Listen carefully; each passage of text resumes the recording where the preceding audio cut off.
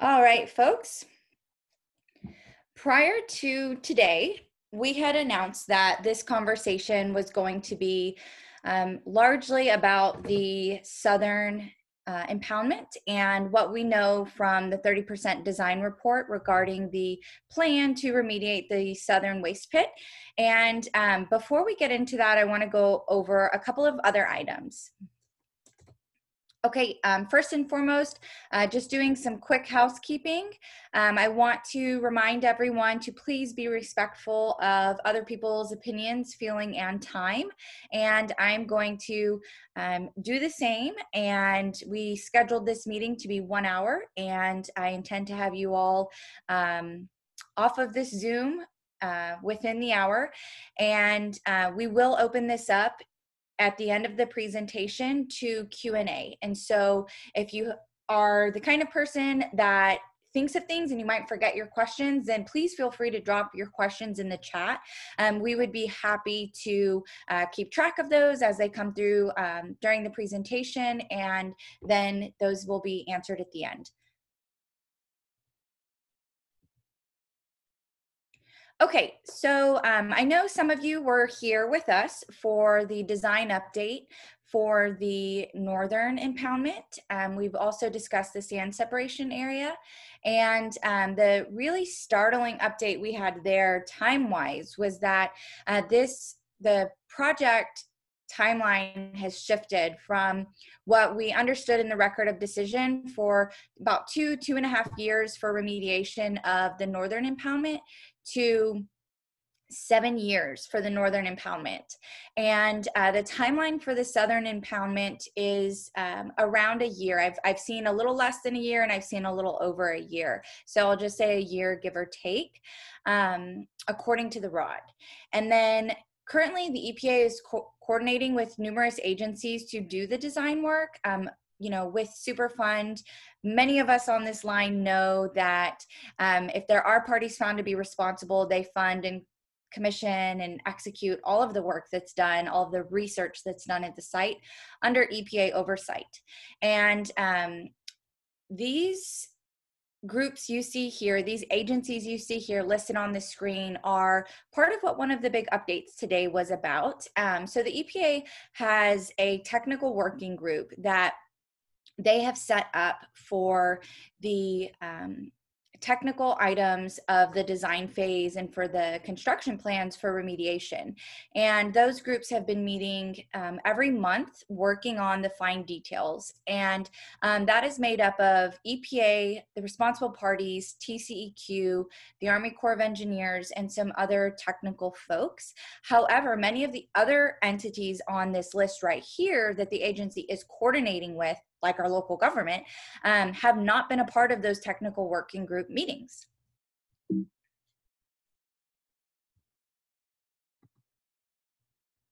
Okay. So the major updates that we received today both tie into that slide that we just discussed. The EPA sent out an email this morning from Gary, the remedial project manager. And Gary sent the email out to the Community Advisory Committee, or the CAC, which myself and some of our THEA team members are on. And this email notified us of these two big updates. And one is that the responsible parties consultants had written the EPA on behalf of the responsible parties, asking for a 160-day extension to the design process for the northern impoundment. I have inquired to the agency for clarification if this is in fact just for the northern impoundment or if it might impact the timeline for the other areas. I haven't heard back yet. So this 160-day extension is not something that I believe community members will be excited to hear. My first response was just figuring out, okay, 160 days, how, in months, how much more time does that give us? What does that look like? And thinking through the issues that we have observed with the design process so far and all of the concerns that we've had and lack of confidence that we've had in the direction that this design is going. And so first hearing the extension, I thought, this actually might be what's needed, more time to do due diligence now on the front end prior to starting the construction. And then regarding the EPA request for the technical work group amendment, what that is about.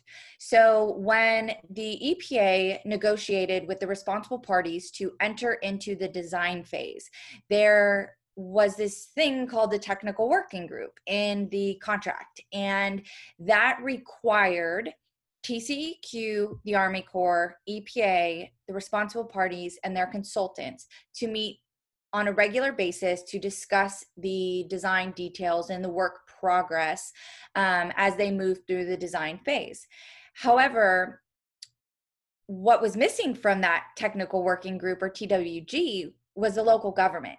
That agreement between the EPA and the responsible parties did not require the responsible parties to have Harris County or the Port of Houston be a part of that technical working group.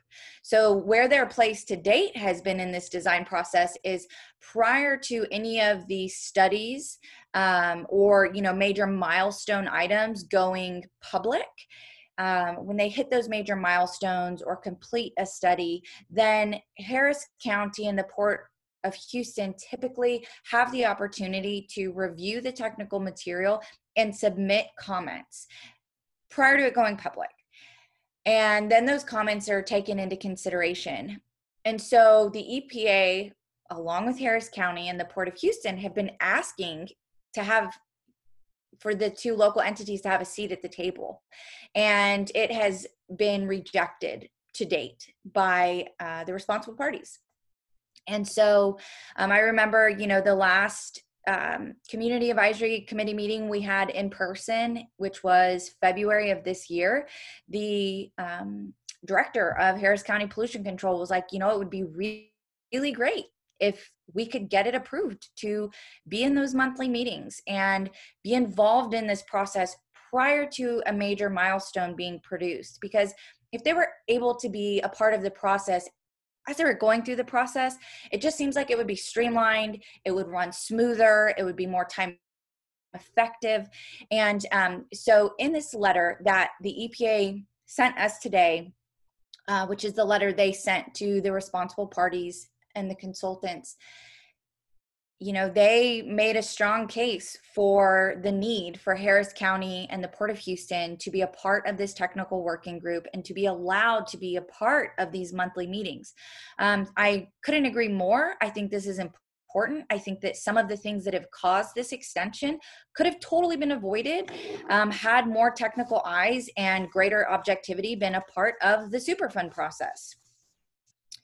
So let me read to you the three things that Gary, the remedial project manager, said in his email were the reason for the 160-day extension, which, by the way, then brings the deadline for the design for the northern impoundments to April 22nd of 2021. All right. 1, the receipt of certain technical information and information about plans being developed by other state and federal agencies that is necessary to be completed for the remedial design. So simply a need for more information. The respondents to determine if significant concerns about constructability of the best management practices and other aspects of the design as described in the northern impoundment, 30% remedial design can be resolved. And 3, to account for overall inefficiency introduced to the design process due to work restrictions in response to the coronavirus pandemic. I'm a little confused about that third point because my understanding was they kept rocking on and kept working during the pandemic. They just weren't always able to be on site. So I'm not really sure what the hang up is there. It might have been, personnel being able to be on site at the same time. I'm really not sure what the exact hang up there was. My understanding was we were good on that one, but the first two I fully agree with. I want to read you my response. Gary, while I will never be a fan of the waste being in the river, I support the extension and I fully understand the need for more time to get things right on the front end. The surrounding communities want this process to continue moving, but they also want confidence that remediation is going to utilize the absolute best management practices and technology to ensure the work is done safely and effectively. We are all relying on you, the US EPA, to hold polluters accountable and ensure this cleanup is done right the first time. Too much is at risk: public health, the environment, and the aquatic ecosystem of one of the most fertile bays in America. One thing I want to clarify, that the design schedule for the southern impoundments has not been altered. From the CAC presentation, my understanding is the pre-final deadline is this month, and the final deadline is in November. This is for the southern impoundment. We have a couple of items we're concerned about and intend to address with the EPA regarding the 30% design for the southern impoundment.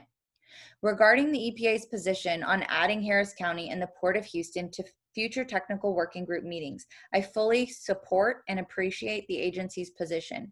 It appears that the local government having the ability to provide feedback and input through the monthly working group meetings could only improve the process and potentially prevent further delays. It is known that the communities around the San Jacinto River waste pits have abnormally high rates of cancer in children and people of all ages. We want to minimize the long-term potential for this waste to enter the environment, whether locally or where this waste is disposed of once it is removed from the river. At the end of the day, I hope that all stakeholders can walk away from this remediation proud of making Harris County and Galveston Bay a safer place. Okay, so that is the email, the email that I submitted to Gary, the remedial project manager, and all of the CAC was CC'd on that email, which includes, responsible parties, their consultants, various agencies within the government, and other stakeholders.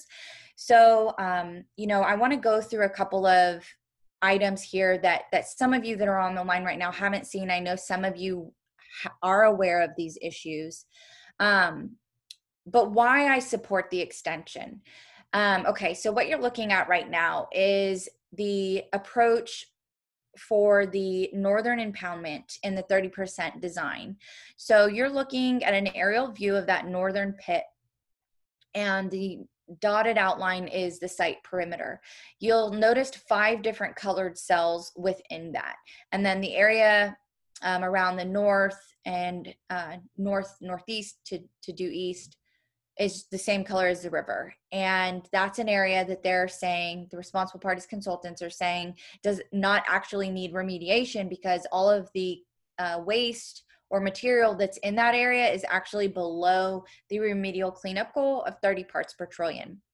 So what we learned in this design investigation, the first phase and the second phase, was that these cells are so much deeper than we originally understood. One of them in cell 2 is actually, I believe, just over 30 feet deep. So when you're looking at driving in sheet piling to the riverbed, and you're going to be holding back the river water on one side and protecting the waste on the other, you're going to have construction workers in there dewatering the site and excavating the waste material. There's a huge safety issue at hand for the construction worker, but also for the river. And so that's part of what led to this different 5-cell approach, is isolating it in smaller compartments to be able to handle, the engineering and construction and design for the varying depths. And so they were kind of grouped together based on the depths and the approach that was going to be needed to safely get in here and get this stuff out. Okay, so following our review of the 30% design, what I discussed with y'all at the last virtual Zoom was our call to action and the need for more sampling to be done, for the waste classification or characterization to be redone, because what has been done can give us no confidence that the waste was adequately classified and that what was sampled and analyzed was in any way representation of the actual waste that's going to be removed. So we are also, leaning on the agency pretty hard these days for integrity, transparency, and trust. And as I said in that letter, we're relying on them to hold the polluters accountable. All of us are relying on them. And, one thing that I've always tried to drive home for all of us is to remember who the target is, and remember that the EPA is not the target. The EPA is the entity that we may not agree with everything on, but we have to figure out how to work with them, because at the end of the day, they have the ultimate authority of what goes on at this site. And so we need them. The companies that are involved didn't just wake up one day and decide they were going to make right at this site. They were federally forced into this remediation process. So we need to figure out a way to continue moving this process forward, using our voices to the agency, and serving as that watchdog role that we do to look for things in the technical arena and in the various arenas that are involved in this process. So I know what you're looking at right now is a lot. Okay, so first I'm going to go to the right side of the screen. And this ties in again to just why the waste characterization needs to be redone, why I support the extension, because more time needs to be done to get this right. What you're looking at on the right, again, is that northern pit, and the purple, red, and yellow icons there are points that were sampled for the waste characterization. If you remember on that image the map I just showed with the different cells, the different colored cells, that outer buffer to the north, northeast, and east is that area that the responsible parties consultants say don't contain waste material above the cleanup goal, and therefore don't need remediation, yet that is where 85% of the samples came from. So, I'll just stop there. So we need that redone. We need these samples to be representative, because at the end of the day, the way that the waste is handled on site, the way it enters our roadways, and the way it is disposed of indefinitely depends on this part of the process. It's critical. We have to get it right now. We have to protect our communities, the river, the aquatic habitat, the road, what it could encounter on the roadways, the construction workers, the truck drivers, the people working at the facility it goes to, and the people who live where it's going. Also, another reason why we've called for the waste classification to be redone. This is a page out of the lab report for the waste classification. And you can see here, I've highlighted the note at the top. I've zoomed in on it. And so it says here, note, per the client's request, sample number was removed from this report, and the TEQ summaries have been removed from this report. So there was no explanation for that. We're still waiting on an explanation. On another page in that same report, it says, note, this report has been revised to report only the dioxin and metal results per the client's request. Again, with no explanation of why data was requested to be removed. That's not normal. It's not normal, folks. Okay, so we have to, do everything we can to make sure that this process is done right. And, looking back at the similar Superfund sites across the nation, the ones that have made it to their 5-year review, many of them have needed more remediation. Why? Because the work wasn't done right on the front end. They didn't get it all during construction. And so we need to make sure that that doesn't happen here. And like I said in the email to Gary and the entire CAC, this has to be done effectively the first time. We're not interested in seeing this, seeing construction done again in 5 years. The community is not interested in dealing with that, so it's already going to be a really big burden on the communities, those who live closest by, those who travel Interstate 10 across the river, east and west. And so we've got to make sure that we get it right. And so we're asking you to help us help you.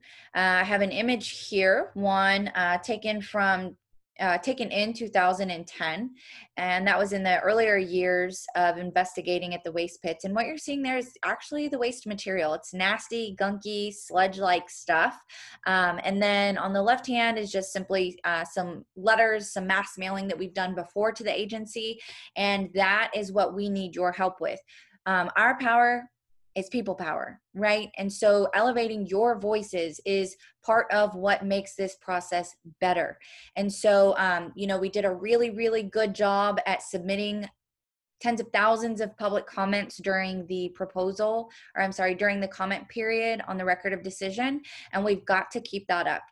We have to keep the community, the public using their voices. So Tracy should be dropping a link in the chat. Please go by our website, or you can follow the link or go to our website and you can find the letter there. We're asking you to sign it if you support the position, and help keep this process moving in the right direction. All right, so now we are going to talk about the Southern impoundments, and this is the cover page from the Southern impoundments from their 30% design. And what just distracted my mind when I was speaking just now is that all you see here is International Paper Corporation. On the Northern impoundments 30% design cover page, it's International Paper and Mimic. And I asked the EPA about this in the last CAC meeting, which was a couple of months ago. And, they said that they needed one responsible party to get the work done, and that is IP. So, that's the explanation I got. I think that, we're going to see some stuff as we go through some more of the details with this Southern impoundment that might, make us question kind of what all went on at that site over time. It's kind of interesting, some of the things that they have found.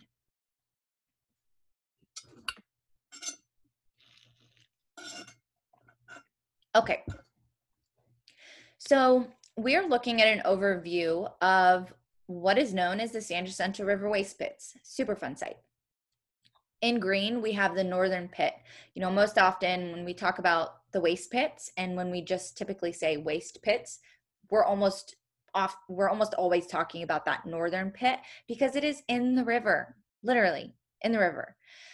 But there's also two other problematic areas. We have the Southern impoundment, or the Southern Pit, which you see there highlighted in yellow. And then we have the sand separation area, which has the pink lines on it just northwest of that Northern Pit.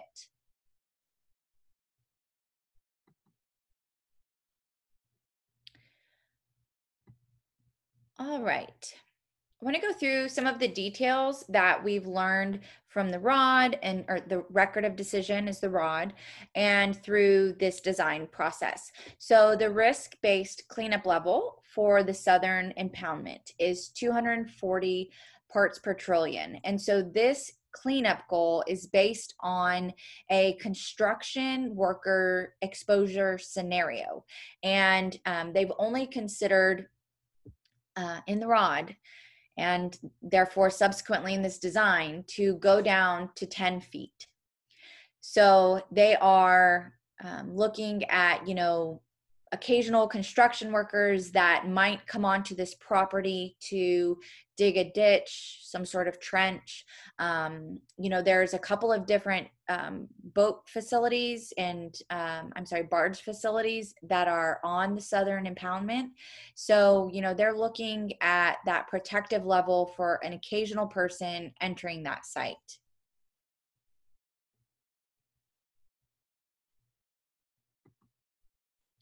Okay, sorry, this is a lot of text, but I feel like it's important for us to be able to wrap our heads around, what the goals are at the southern site, because the two sites are vastly different. Yes, they both have very high concentrations of very toxic substance known as dioxin, more specifically TCDD. That is the congener that is incredibly toxic in small doses. And so seeing what, some of the goals are for the remedial action at the sites is important. Okay, so the remedial action objective first is to prevent releases of dioxin and furans above cleanup goal from the former waste impoundments to sediment and surface water of the San Jacinto River. That's important. I should have put that one in red also. Really important. Okay, the second is the remedial action objective 2 is to reduce human exposure to dioxins and furans from ingestion of fish by remediating sediment to appropriate cleanup levels. I find the word sediment interesting. So just a little caveat. Sometimes you will see soil and sometimes you will see sediment. And what's the difference? So soil is what we have in, backyards, what we have on the river banks. It is above water. And sediment is what is under the river water. It is what is underwater. So that's the difference in sediment versus soil. So it says there, by remediating sediments to appropriate cleanup levels.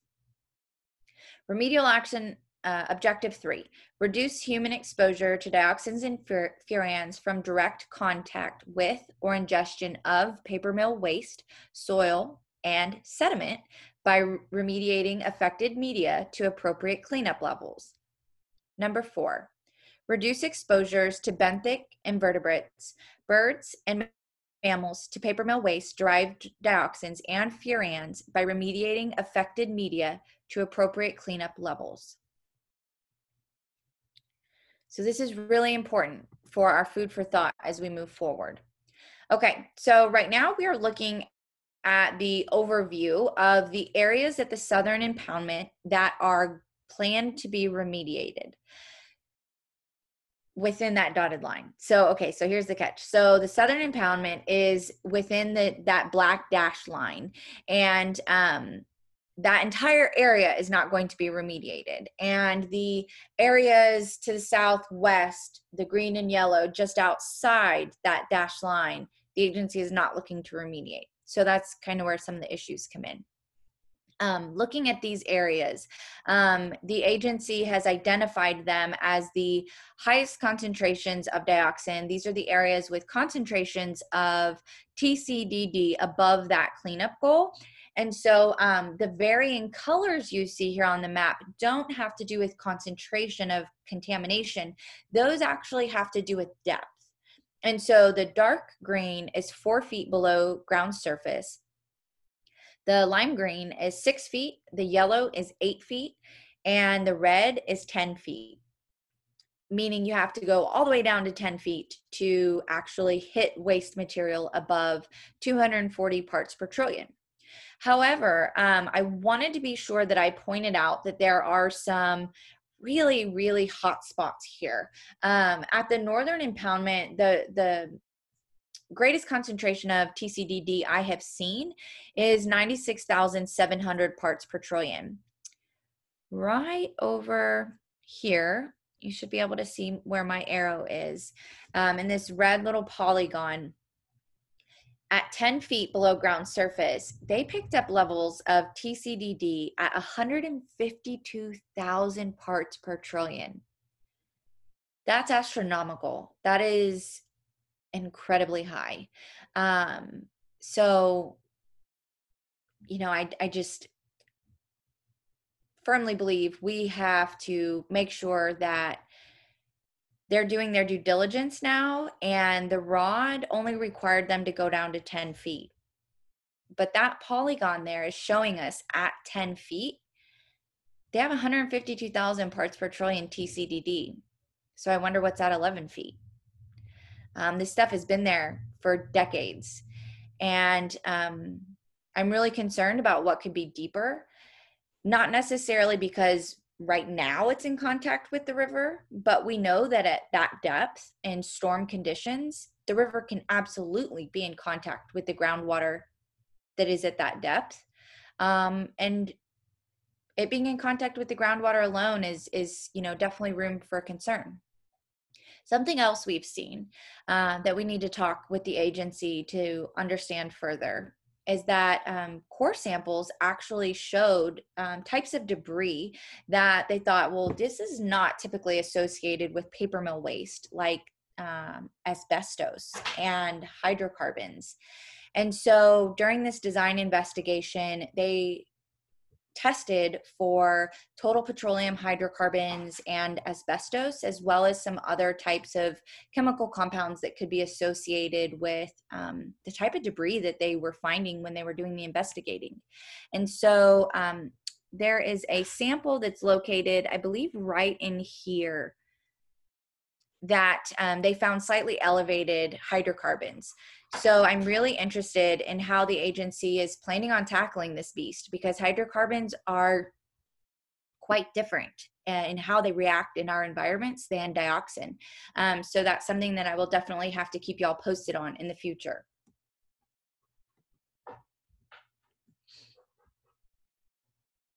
Oop. Sorry about that. Meant to take that one out. Okay.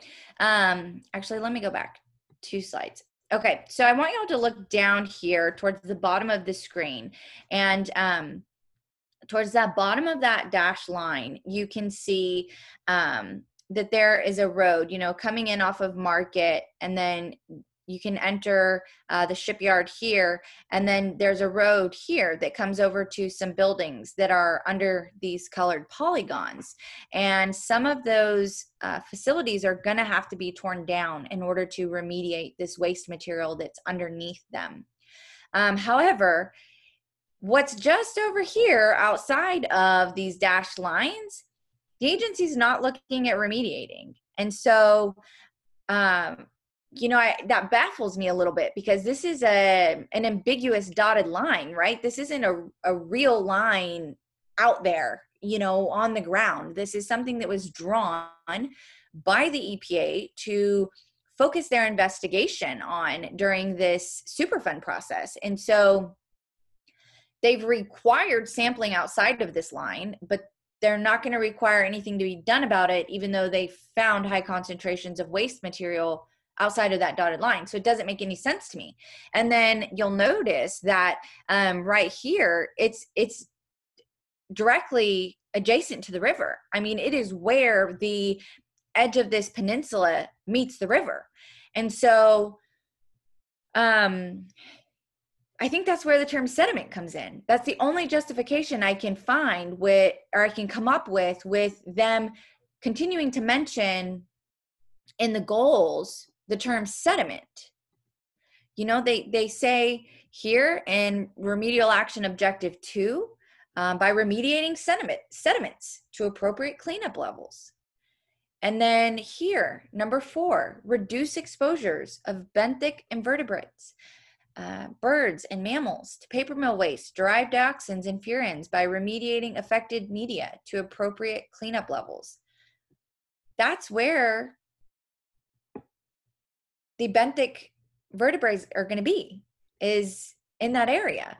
Also, we know that this area has very heavy barge traffic. So, I mean, look right here. You see this is tilted. You see all of these barges lined up right here. What happens if one of those were to crash into that portion of the peninsula? Our community members for years have been concerned about the potential for a barge to strike the northern pit. That happened in Imelda. Not only did a barge in Tropical Storm Imelda strike the northern impoundment, it then grounded on the northern impoundment. Meanwhile, 2 barges struck Interstate 10. This is a very, very real problem, a valid concern that's been realized. So we're really concerned about that. So I wanted to go ahead and zoom in on that facility that I mentioned here, that is part of the Kirby facility that is just at the end of Market Street. So here you enter the Kirby facility from Market Street, you hang a right, and then you can access this. Well, we can't, private property, but this road here is accessible, and it actually goes out onto the hotspots of the waste pits. And you can see here, there's what looks like some facilities here as well as here. And so the record of decision notes that there's cement slabs and building structures that will have to be torn down for this remediation to take place. I think it's unfortunate. I mean, it's absolutely unfortunate that these businesses have to be disrupted. But then again, you think about the employees of those businesses and what it's like for them to have to be on top of that ground day in, day out, or if they're an occasional worker. Okay, so let's talk about moving forward, and then we can, we'll also note in here how this new information we just received today is going to impact this process. Okay, so the pre-final design is to be submitted to the EPA for the Southern impoundments this month.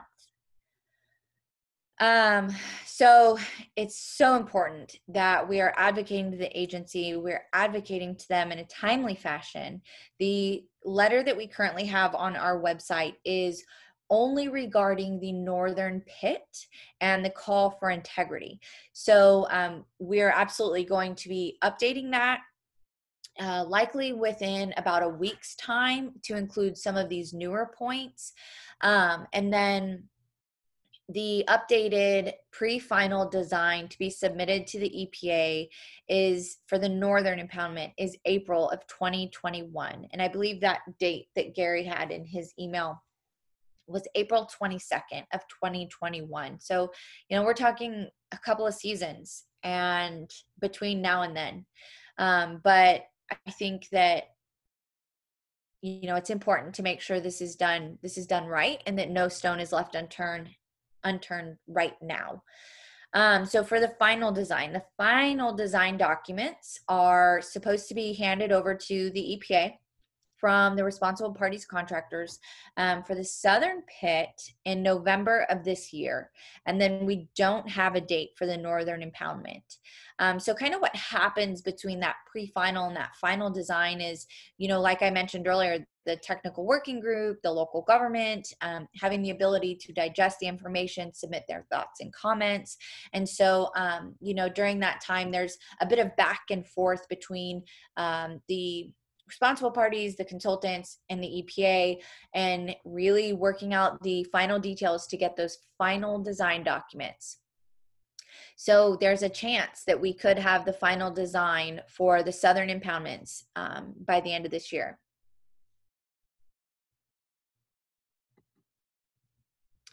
All right, folks, now I will open it up to questions, concerns, comments.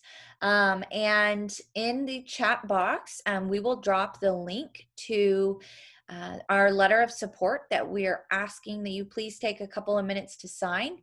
And then also earlier, when I read my letter to Gary, I asked or I mentioned that it's known that there are abnormally high rates of cancer in the communities around the waste pits. And so we have been collecting health data for quite some time to gain a better understanding of the health of the community, because what our government agencies have access to is fairly limited. And so if you have filled out a health survey, but you have updates to or changes in your health, we're asking that you please update the health survey with us. And if you haven't filled one out, please take 5-10 minutes of your time to fill out the health survey on our website.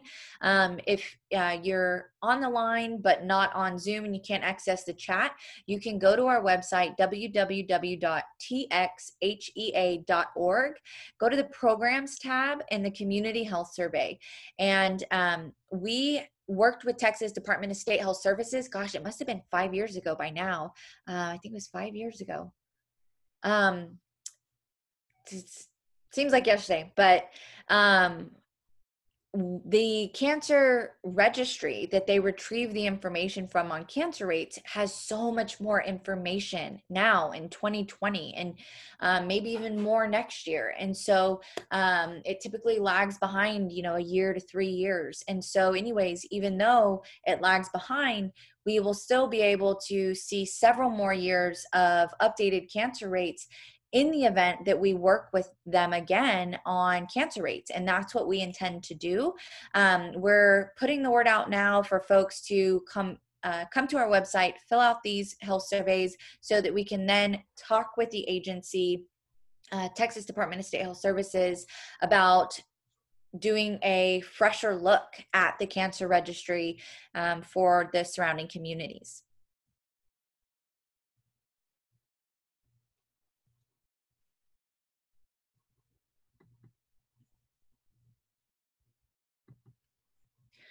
All right. Okay, so now we are going to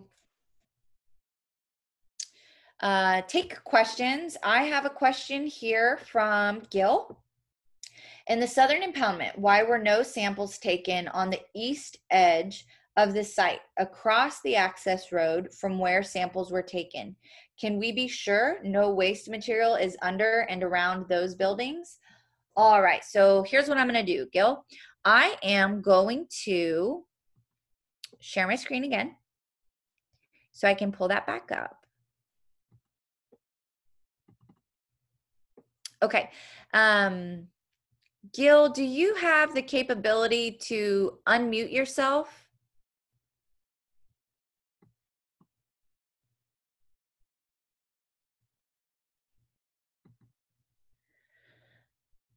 Ah, there you are, Gil. All right.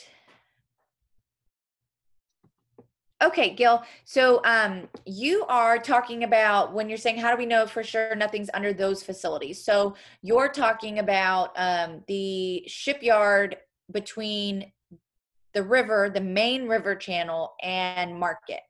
Exactly. Okay. Okay. So let me go to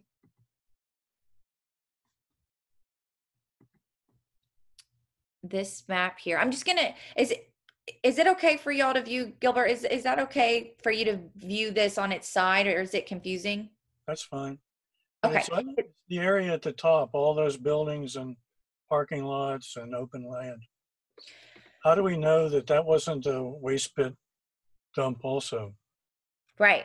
So if you look at historical photos from about, ironically, right in here, so I'd say so about 2/3 of the land within this dashed line, you can see it's a black lagoon. It's a black lagoon. It very much looks like a waste pit. Then when the pit was full to capacity, they came in and put clean fill on top of it. And eventually, enter these businesses. Land was sold, land was purchased, businesses came in, built their facilities. So I found a map earlier that actually had an investigation area. It showed the early investigation area for this site, and it went across the road and over here. But what I don't know is why for these facilities that are here hidden under these polygons, where they are telling us there's contamination, so much so that those buildings are going to need to be torn down, cement slabs tore up. What took place there that maybe didn't take place up here to give us that look under the facilities here on the Southern Peninsula? Because we have a technical advisor at Thea that I've been working with, and him and I were looking at this and we're like, these lines, it's just it's really difficult to believe that construction just stops at these like perfectly straight lines, and that's what you have right here, right? You have at this facility a according to the EPA, or I'm sorry, the responsible parties consultants, under EPA oversight, you have a perfectly straight line stopping right here. And if you drive down this road, or if you look at Google Earth, that is a carport, I believe. So folks are parking right there. And so I think it is questionable that, we're to believe that the contamination stops at a solid straight line. I definitely think, more question needs to be asked about how they are delineating these different areas. I have read a bit about how, when they found a boring of contaminated material above that cleanup goal, they would then go out in specific intervals, like 2-foot intervals, and go out from there to delineate. So there has been a substantial amount of sampling that, between the remedial investigation, the pre-design investigation 1, and pre-design investigation phase 2, that has taken place around here. But we definitely need to inquire with the agency about what gives them confidence that it's not contaminated under this land.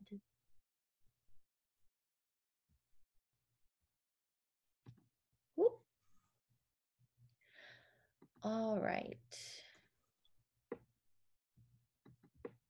Okay, folks. Does anyone else have any questions?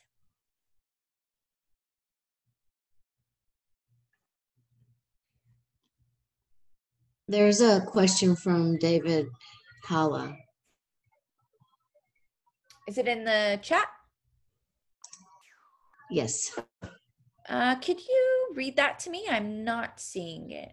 It says one of the objectives stating reducing human exposure to dioxins from shellfish consumption. Is there much known about levels in these organisms from this area? Is there any continuous monitoring of levels in fish and shellfish? Great question. There's not enough monitoring, I'll tell you that. The first fish consumption advisory that was issued in this area was in 1990. And all of the advisories for fish consumption come directly from the Texas Department of State Health Services. A lot of people think that they would come from Parks and Wildlife because that's who issues the licenses, but they actually come from the State Health Department. And those advisories have shifted slightly through the years, but they have really remained steady for PCB and dioxin contamination in the aquatic species. So as of right now, most of the local waterways here are under a consumption advisory. That advisory is for women of childbearing age, children to consume no locally caught seafood. That's any type of fish or crab are not to be consumed from this area. And what I think of that is like driving without a seatbelt. It's just not safe. And we know better by now. And that's really kind of what the exposure to these harmful chemicals is we know better. And so there are advisories in place. And then folks like the elderly or folks with a compromised immune system should not consume any locally caught seafood either. Men have kind of skated through the advisory, and that's for a couple of reasons. One, they're not the one that carries the babies, although they're very much a part of that process. So that's never made too much sense to us. And then this dioxin is something that can stay in your genetic makeup for up to 7 generations. So it can be passed from the mother's breast milk to the baby. And so that is another part of why women of childbearing age are under that advisory to not consume any locally caught seafood. These chemicals can stay in one's body for, it varies. There's a lot that comes into play: genetic, metabolism, fat content. But at the end of the day, all of our organs are lined with fat, and dioxin likes to go into the nucleus of our cells. It also likes to go into our fat cells. And so it's important that children, for developmental reasons, as well as, later on reproductive reasons, not consume any locally caught seafood. Now, the testing that has been done regularly has found that 97% of the seafood that has been tested in local waterways is contaminated with unsafe levels of dioxin and PCBs. There's not enough testing, though. Back almost 10 years ago now, when I first got involved with this Superfund site, a lot of the testing to date that had been done was on species like hard-headed catfish. They weren't really testing some of the more delicacy type items that our region is known for, like the crab and like flounder. And so testing since has been done on those species, but it's not regular. Harris County, the local precinct, did award a grant to a collaboration between Galveston Bay Foundation and the University of Houston to do more testing, since the state simply isn't doing enough. And I haven't seen the reports from that yet. I don't believe they've been published, because I've been a part of reviewing things during that process of the collaboration, and I haven't seen any results produced or any type of report produced. So, that's something that we're very much interested in. The advisory was updated fairly recently, and it is all tributaries north of 146 are under this advisory. Thank you for that question. Very important.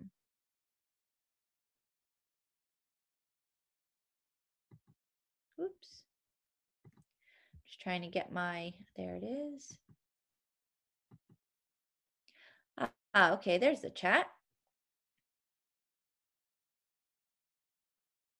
Okay, so that's the only question I see in there so far. All right. Let me check the time.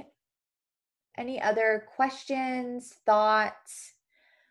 I'd be curious, to hear from our community members, Gil, anybody on here, that kind of what your thoughts are and what your feelings are on this this new update that we got today on the extension or the technical working group.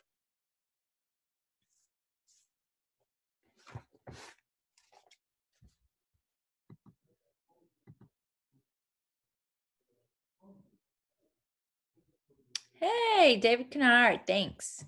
Good to see you.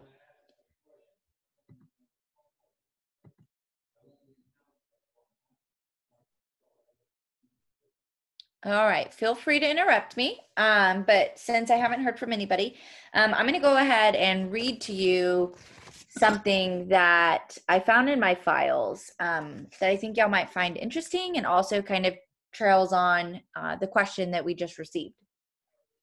This is a letter from October 4th of 2010 from the EPA to an attorney who works for a firm that represents waste management. And I am going to skip down to the second paragraph. And like I said, this is from the EPA. And they wrote, the EPA held a conference call with respondents on September 16th, 2010 to discuss the dispute and to see if a resolution could be had between EPA and respondents. The negotiations became mirrored in discussion by respondents that there are minimal health effects from dioxin and that dioxin is not bad for human consumption.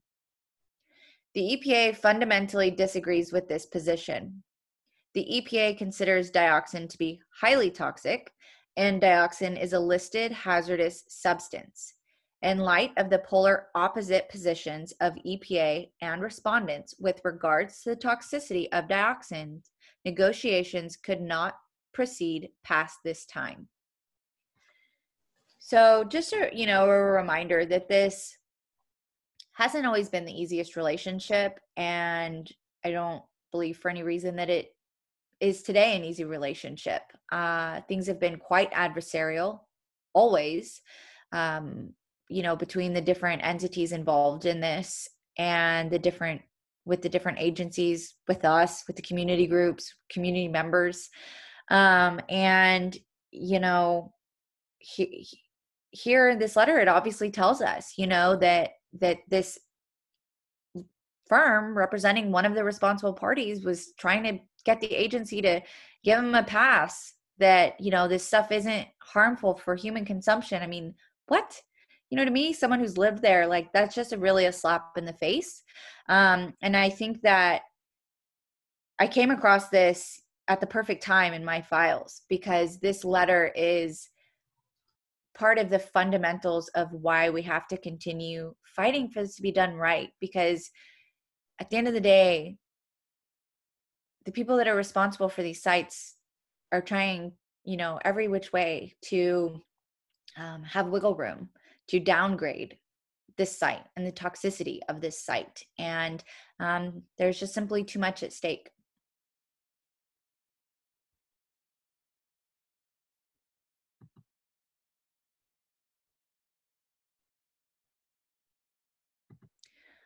All right, I'll give just a little bit more. If anyone wants to unmute themselves, you can click your microphone. If you're muted, would likely be red with a line through it.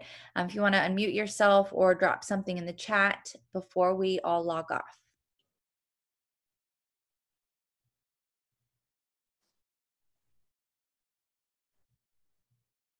Jackie? Yes. I was going to say that the 160-day extension may have some benefits, but there are two things that concern me. One is that you don't know if they'll ask more time than that after the 160 days. Good point. And secondly, it's pushing it back closer to the reconstruction of I-10, and I suspect that's a problem. Right. Yep, just getting closer to, when that's going to take place. No, you're spot on, Gil. Okay, so I think that's an important consideration for, our formal response to the agency is, they can't keep, that's what they did in the public comment period, is they kept asking for extensions, more extensions. And the EPA was like, no. They gave them one or two, and then they were like, no more. And so, we need to point that out and make sure that that's not a trick up their sleeve that they're going to get away with, if it is.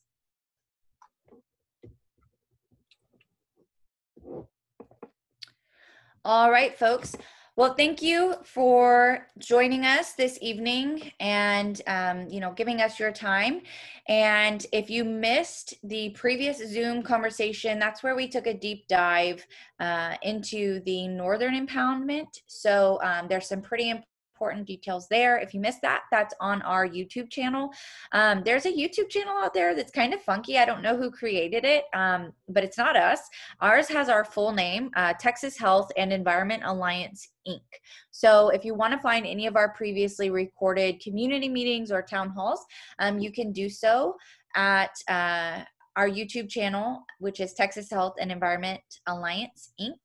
And thank you all for joining us again. And I look forward to hopefully seeing y'all in person out in the community sooner rather than later. Thanks, y'all. Have a good night.